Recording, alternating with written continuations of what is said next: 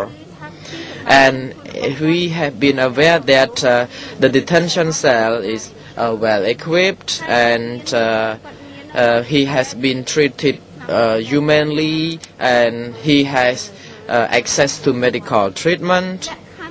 All these as they should be. I know that it is significant that I support the ECCC to protect the rights of the child person in these proceedings. We know that, and I am convinced that everyone has equal rights before the law. For these legal protections and measures, I would like the court to really uphold these kind of measures. But why I support provisional detention of Mr. Nuon Chea and agree with the position of the co-investigating judges? Because I agree that Mr. Nuon Chea needs to be further provisionally detained. And I agree with the co-prosecutors and the co-investigating judges that the conditions in Internal Rule 63.3 are already satisfied. First, well-founded reason to believe Mr. Nuon Chea may have committed crimes. I think in regard to the legal matters, I would like to leave it to the lawyer who will further elaborate this. And I have already observed the submission by the co-prosecutors, and I really support, as a victim of the civil party and the other people in general, how we feel. What we know is that Mr. Nuon Chea once was a senior Khmer leader, the second highest rank from Pol Pot, and in his ruling from 1975 to 1979, 1.7 million people died, including my father, my mother, my auntie and uncles. And we think that the information we have heard from friends and relatives, they also shared the same information. They lost their loved ones, and I got a lot of friends who lost their loved ones, including their fathers, their mothers in the regime. And in my capacity at my work, I've been observing this, and I've learned a lot that everyone all across the country has lost their loved ones. So this is not a coincidence. So everyone across the country has lost the members of the family, which is the killing was more systematic killing. And Mr. Nuon Chea claimed that he was not responsible for the regime, and of course the country was ruled by the military, and who was in charge then in the loss of my father, my mother and relatives and their parents and their relatives. And I have been informed and told and shared these experiences from everyone. Everyone said that it is more a hell regime. And again, if the court has not got significant proof to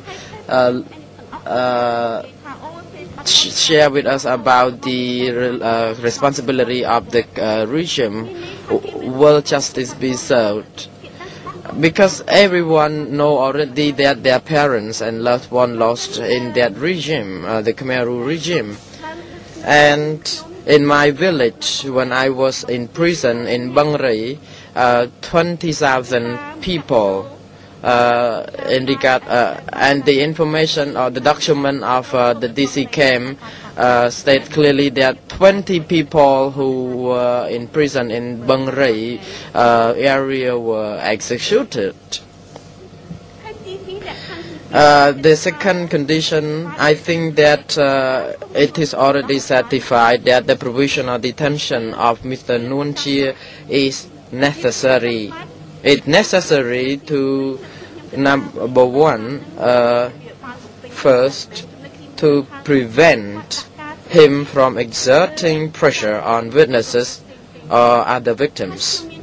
And I believe that it is true that if he would be released to the society, it would be a high risk, because Cambodia is enduring the culture of fear left over by the Khmer Rouge regime. And point number two, the further detention is to preserve evidence, to prevent this destruction of evidence. Though I haven't got ample written documents, but with experience with people, sharing experience with people, I know everyone will agree with me. And point number three is to ensure presence of Mr. Nuon Chea during these proceedings in this court of the Khmer Rouge. So if he were released, then he would abscond. Again, we do not have any written documents to prove it, but he may escape, and the risk is high. And point number four is to protect his security, to secure his presence in the court. He needs to be present. For me, I don't take a revenge, but for other people who are not very happy with his crime commission, would take a revenge. But again, if he were released to the society, to his community, there would even cause public disorder. And I strongly agree that our society is very fragile.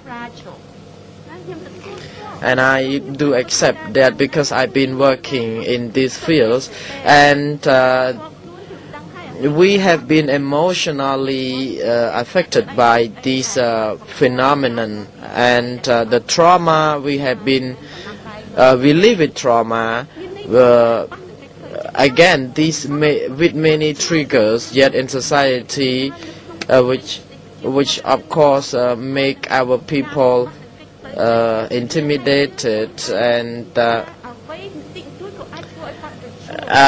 even just a small thing can make them feel so emotional. So these kind of triggers can reopen the wound of the victims. So I would like to conclude in 2 points. I haven't got any written ample evidence, but I strongly support that what we have learned from experiences, and that the society is already aware that if the charged person, Mr. Nuon Chea, were to release, this kind of condition would happen. And as the victims, we have been waiting for 30 years for justice.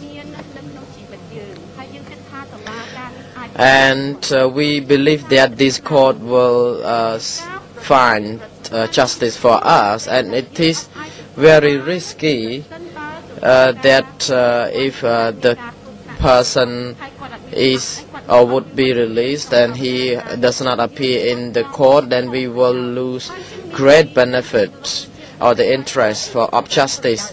And yesterday there has been a discussion about the benefits of the child person. Of course, the benefits here is the testimony in the real court by Mr. Nuon Chea. So without his presence, what happened to him, then we will have a great loss.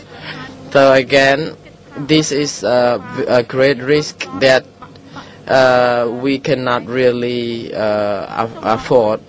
So thank you.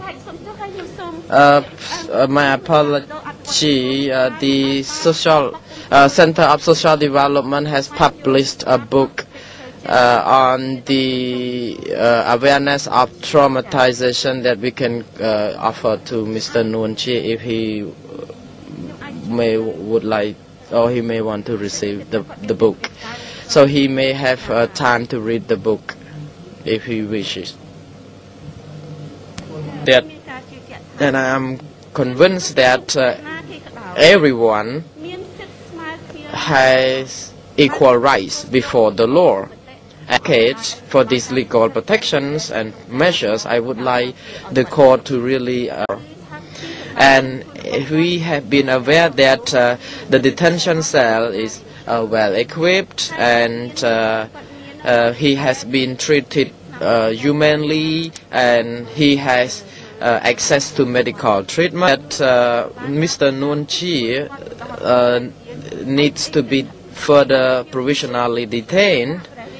And I agree with the co-prosecutors and the co-investigating judges that the conditions in upheld these kind of measures. But why I support provisional detention of Mr. Nuon Chea and agree with the position of the co-investigating judges? Because I agree that all these, as they should be, I know that it is significant that I support the ECCC to protect the rights of the charged person in these proceedings. We know